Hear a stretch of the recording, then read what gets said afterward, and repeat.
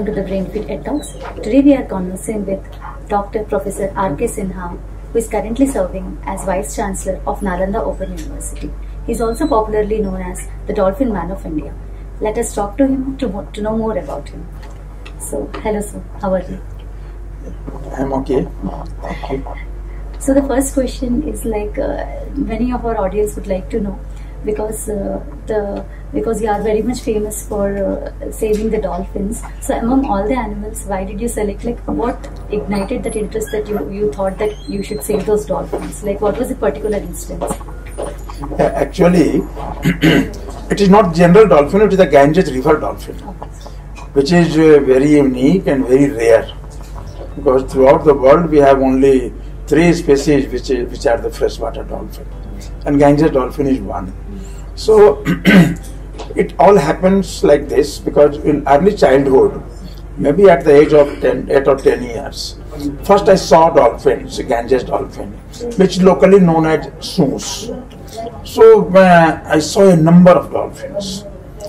Later on, I joined for my higher education in Padma University in 1970. Those days, whenever I was finding leisure time, I was going to bank of Ganges, because entire Patna is located on the bank of Ganges. So it was very easy for me to pass some time on the bank of Ganges, watching over the river and surfacing of dolphins. Over the time, after say late 70s, I completed my education and I became a university teacher. So by that time I found that number of dolphin is declining, but I never knew those days that it is dolphin. I knew a local name only. So I asked the fishermen why they are declining, because I had started my PhD work on Ganga, hydrobiology of Ganga. So I was always with the fishermen on the river. So they told me that they are killing these animals and they are mammals and the baby suckles milk and like that. So many information they pass on. Because I had never learned through books any information about Ganges River dolphin.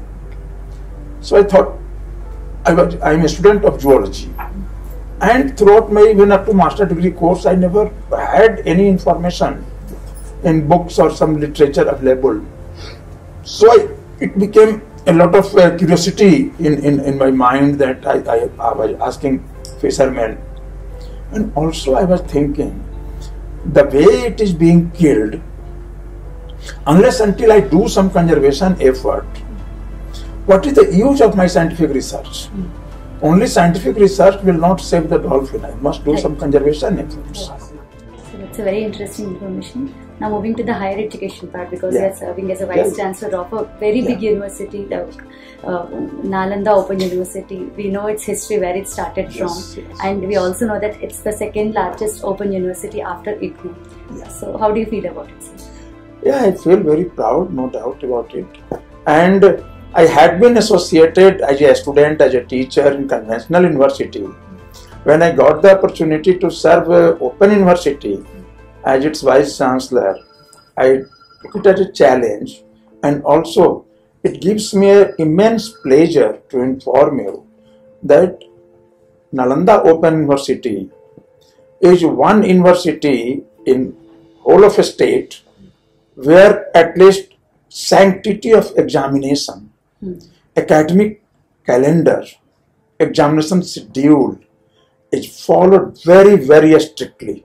While everything is very strong in its place, and we are very happy to know that everything is conducted very strictly. From very beginning. The problem with the distance education is that the only important thing is that to engage a student. While a student reads the curriculum, the whole point of learning happens when a student is engaged for a particular period on a particular subject. With open distance learning, what happens is that we don't have exact control over engaging the student. So what strategies as a whole? What happens? In conventional university, there is a very limited scope for admission for the students with limited seats. In Open University, there is no limit of seat, there is no limit of age. So we are getting many students who are already working somewhere, they are in job, or after retirement also they are coming with their own interest. Okay, so when somebody is coming for some education with own interest, definitely you will find that there's no pressure, and they don't leave any stone unturned to do better. So you mean to say that because there's no pressure, so students will be eager to learn. Naturally. They are eager to learn, and they are doing very well also. Yeah, they are doing well. Sir, but what happens is that usually see when a student completes after 12, parent or student, he feels that because at the end for everyone the end thing is to get a job. So do you think that in the job applications, if somebody writes that they have passed a degree out from open universities, are those things taken seriously? Yeah, look, the MHRD and University Grants Commission, they have already done gadget notification that the degree from conventional university and open university is the same. But in case if like somebody is applying to corporate, even corporate. So do you think that both will be given similar? Yeah, they are getting job because even corporate are not selecting them from based on university, rather based on performance in the examination, on interview, on the written test. So there will not be any bias. So there is no bias. Why there should be bias? Right. Because nowadays, even a student getting 90% marks is not able to compete in the examination, is not getting selected. Right. Whereas maybe 50% who had got in their bachelor degree or master degree becoming IAS. No problem. So that's a very good indication. So what according to you are 3 most important soft skills like a youth should have in order to get a job? Look, nowadays, not only this is age of information technology, now age is going to be artificial intelligence, yes, machine learning, right, big data, like that. And hopefully another 5-10 years, the entire job scenario will change. Because now nobody is going to appoint as a clerk or like that. It's very difficult. So every student, maybe any subject, he has to be some computer friendly, he has to have some software skill, he has to have some kind of information technology. Otherwise, it is going to be a biggest challenge. So I am happy that at least in my university we have good experts on computer and information technology. So many students are doing the BCA or MCA in our university. So that's why the coming days, maybe history or geography, any student, he has to have some computer knowledge. Right. Even we are appointing the multi-tasking staff, even 4th grade, he must know some computer, that is at least he can close the computer, he can on the computer. This much he should know. So that if some computer has been kept open, he can at least close in the evening time. Okay. Thank you so much, sir. Sir, is there anything else you would like to share with our audience? Because our audience are mostly youth, like who are graduates. For youth, I have only suggestion that look, what is the situation? That number of youths so vast in our country, and job doesn't mean government job.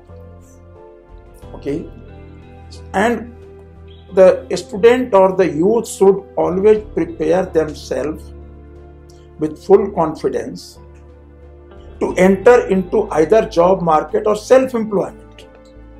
Self-employment is the best employment.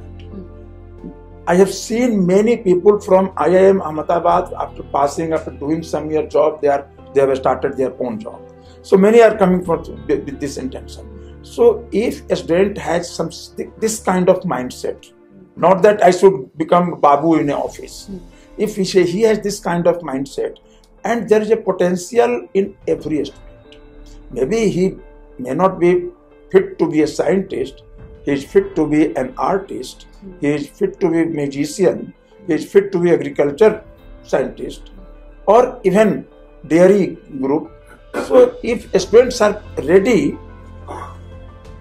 and think that there is no difference, one should not feel ashamed that he went to government job, I am doing some practice in village, then he will be always happy.